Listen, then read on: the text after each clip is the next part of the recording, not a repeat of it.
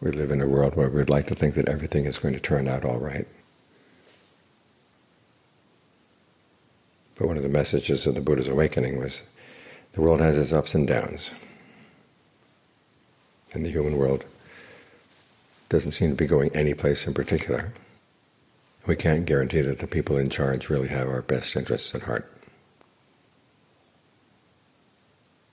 So we have to have our own best interests at heart. We have to depend on ourselves. We look outside, there's not much you can depend on. The problem is we look inside our minds and also have a feeling sometimes that there's not much we can depend on either. The difference is that you really can create a solid refuge inside. The refuge outside, the refuge in the Buddha, the Dhamma, and the Sangha, is the refuge of an example, and a refuge of information being passed on. If you want to find true happiness in your hearts, as the Buddha and the members of the Noble Sangha found true happiness in their hearts, this is what you have to do. There are the duties of the Four Noble Truths, the duties of right effort. If something bad has come into the mind, you try to get rid of it, and then you try to prevent it from coming up. As for good things, if they're not there yet, you try to give rise to them, and if they are there, then you try to develop them further. An important aspect of that is wanting to do it. So on the one hand, you think about the bad things that can happen if you don't develop skills in the mind.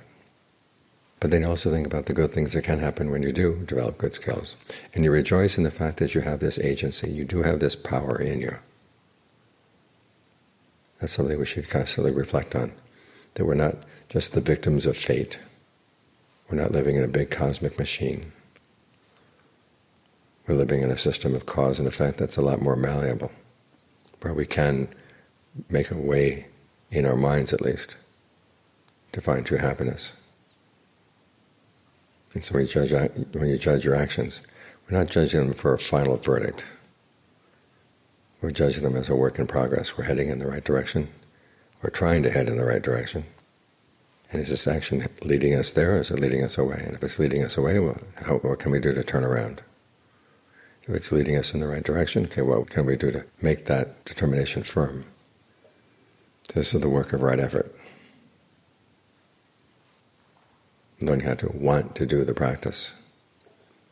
Even on days when you feel tired, when you feel ill at ease, when you feel kind of discouraged, what can you do to step out of those moods and put yourself on the right track?